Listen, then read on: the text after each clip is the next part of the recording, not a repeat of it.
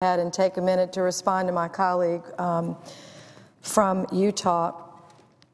There are members objecting to going to regular order on the budget, and he's one of them. The senator from Utah himself is objecting to regular order, which would be to go to conference on the budget. He was one of the critics when he was running for this office. He has numerous statements on his way to becoming a senator and here that the Senate and the House needed to have a budget. Now, the House has passed a budget, the Senate has passed a budget, and yet the senator from Utah is the one, along with the senator from Kentucky, and I understand the senator from Arizona, Senator McCain, earlier today, objecting to going to conference to resolve the differences. Now, I know the senator from Utah has read the Constitution like I have. The Constitution and the laws that created the Senate of the United States give great strength to the minority, of which he is in the minority.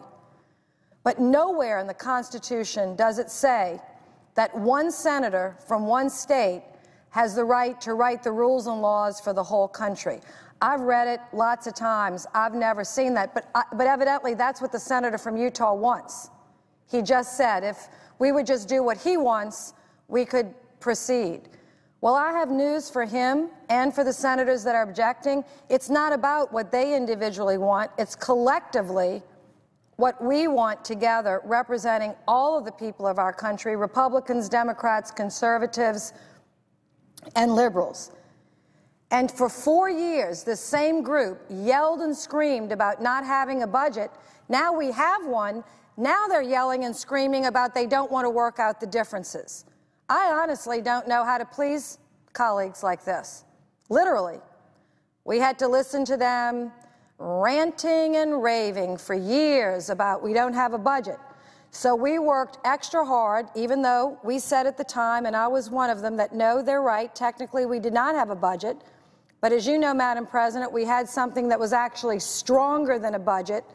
We had spending limits that had the real teeth of law. What people might not realize is that budgets are aspirations.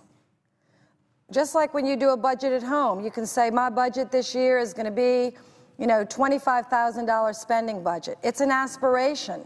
And you sometimes spend a little more or less. There's no mechanism for control. It's just an outline. Those are important. But what we thought as the Democratic leadership is better than a budget. We had actual spending controls. But that wasn't enough for the Republicans. They knew we had spending controls, but they still went on Fox News and everywhere else explaining to people that we had no budget, inferring that there were no controls. It's patently false. Patently false. We had spending controls. We have spending controls now, spending limits that are agreed to by Republicans and Democrats, except that there are a handful of Republicans that don't agree with those limits. So they've decided, because they represent,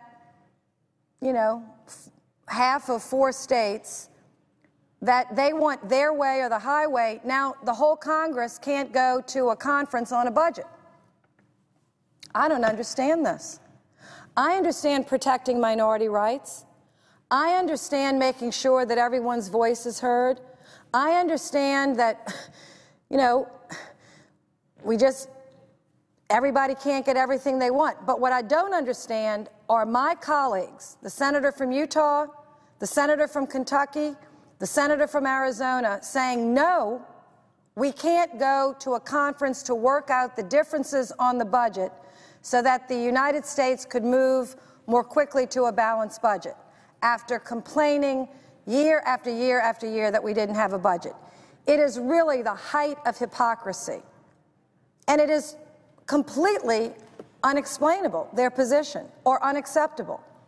So I'm glad I was on the floor. I came just to talk about the tornado, but I'm glad I got a chance to give comment for the record about why not many, but there are a few Republican leaders that have stopped the entire budget process until they get their way exactly the way they want it. You know, that's just not the way our government works. We don't have kings anymore. We don't have dictators anymore. We don't have people with special powers. We're all humans, and we're all on equal footing, and we're all elected to represent our constituents, and not anyone in this chamber is entitled to write the budget exactly the way they want it.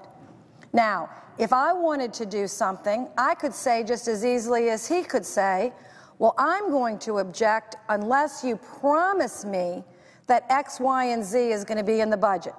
I could say that, so could the senator that sits next to me, Senator Sanders and Senator Carper. Every senator could say that. We all have things that are just very important to us in our constituency. But if we act like that, and we don't act mature and sensible, we'll never get anything done. And that's where we are.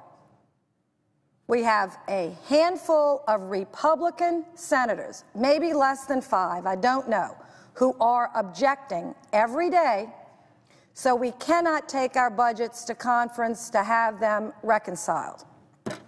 After yelling at everybody for 4 years about why we didn't have a budget, the only way we're going to get a budget is to go to conference, regular order, and work out the differences in a public meeting with public votes, not behind closed doors or not in some back room somewhere, but in a public meeting, in a conference, to talk about what programs or what levels of funding should be reduced, what revenues potentially could be raised, and then, according to our process, then those directions are given to appropriation committees, and we can go do our work building a budget, not a budget, building an appropriation for defense, building an appropriation for education, building appropriation for health, for our veterans. If we don't have a budget, we can't even go to regular order on appropriations. And as an appropriator, it's getting really frustrating around here to not be able to go to a regular appropriation meeting and sit down like we used to do before this new crew showed up and talk about meeting our budget caps and how we wanted to allocate the taxpayer money in a public, open meeting.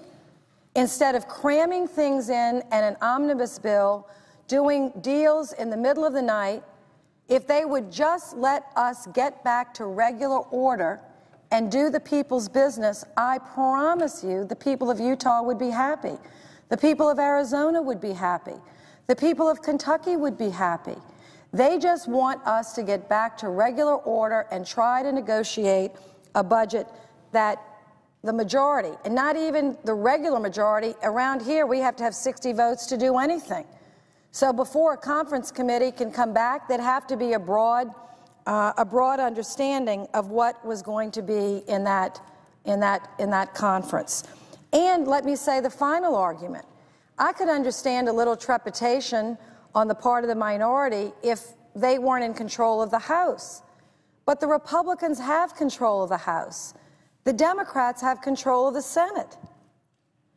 So, I mean, I could understand if one party had both the Senate and the House, that what might come out of conference and it could get rammed down and the minority could be caught off balance.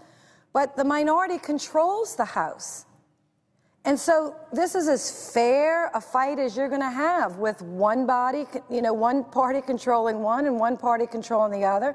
And yes, the president is a Democrat, but he's indicated, I think, his very open-minded support for entitlement reform when it's appropriate and additional revenues that are being raised. The president has not put any particular line in the sand that I'm aware of. He's been quite reasonable about this, but he cannot sign a budget unless we can get it to his desk. But we have 3 or 4 senators that, if they can't get it exactly the way they want it, they're going to hold up everything. I don't think that's what the American people want, and I'm disappointed in my colleagues, and I yield the floor.